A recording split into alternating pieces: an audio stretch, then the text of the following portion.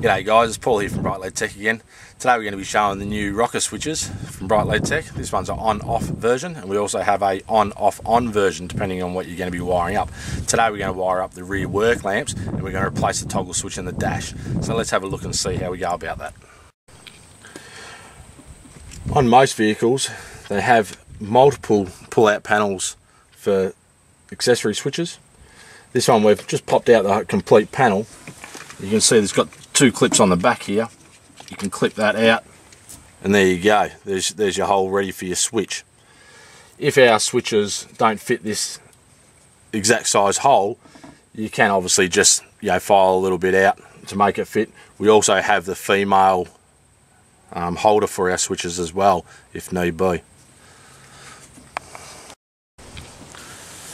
For the Hilux, our switch is a little bit bigger than the hole in the back. Fits nice in the front there, but in the back is a little bit tight.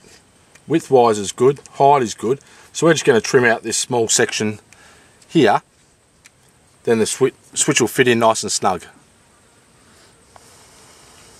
Okay, so we've trimmed out a bit of the edge there to make it so our switch can fit nice and snug. That'll fit in there nice and tight, locked in place. Alright, so keep in mind, this one we want it to illuminate when the parkers come on, and we want it to illuminate also when the light's switched on. So the pin on the top right here is our earth for when the park lights are on.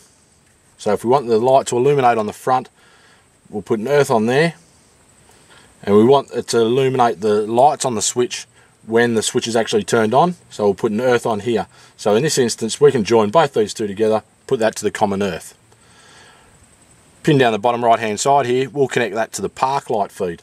We'll be able to pick that up from one of these other switches, and then we'll put our power feed, which is fused, onto this terminal here, and then the terminal here will go back to our relay, which is going to run our lights. Alright, so we've found a park light feed here off one of our other connections which were on the same group. As you can see, we'll turn our parkers on. We have power. So we can now tap off that one to connect onto our switch that we just fitted. And that'll give us illumination on our switch when we turn our park lights on. Remember to solder and tape all your joins. You don't want to be out in the bush and have something come loose on you. Especially not for your lights. So now that we've soldered and taped our join, we've put our female connector onto our switch. So all we have now is the two top terminals which we'll put to ground, and then we're done. We can see how she works. Alright, so now we've done.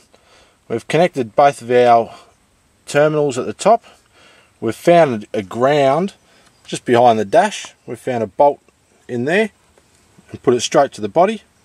Now we can see how she operates. Alright, so let's see how she works. So we'll turn our park lights on, the letters will light up. Well, there we go. So we wired that one correctly. And now we'll turn the light switch on, and let's see the little work lamps are lighting up. So off, on, off, park lights on. Illuminates the letters. Turn the switch on, illuminates the lights on there as well. So now let's see if the actual lights at the back are working. Right, so let's see how she went. That's on and off, on again and off and back on. We've done a good job. So if you're needing any lights or a switch to suit Brite LED Tech, we've got what you need.